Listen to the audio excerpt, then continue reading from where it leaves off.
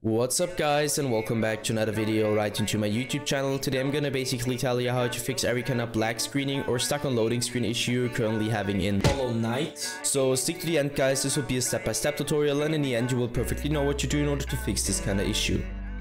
Before we start right into the video, I just want to let you guys know that I would really appreciate it if you would just leave a like, a comment or a subscription right into my YouTube channel. It would really make my day and help me out as a little YouTuber as I am. Especially subscribing would be such a big support for me guys. You would support my work on YouTube a little bit and I'm gonna really be thankful for that, and I'm gonna thank you for that. So anyways, I would just say let's get right started.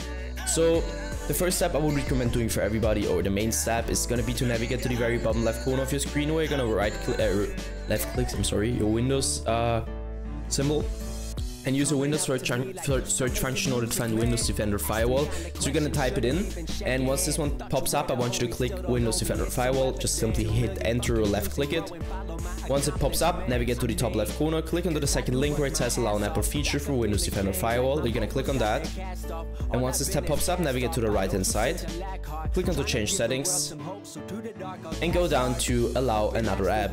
After clicking onto change settings, you should be allowed to click on that. So hit that, hit browse once this window pops up, and now I can't really tell you where it's located because on every single PC is located somewhere different. You need to search it for yourself, and once you found it, you're gonna hit open, and afterwards you're gonna hit add, and once you hit add, it should be it. You can close these tabs, and this should be it guys. I hope that I could actually help you out with this video. If it was like that, just leave a like, a comment or a subscription. I'm gonna really be thankful for that.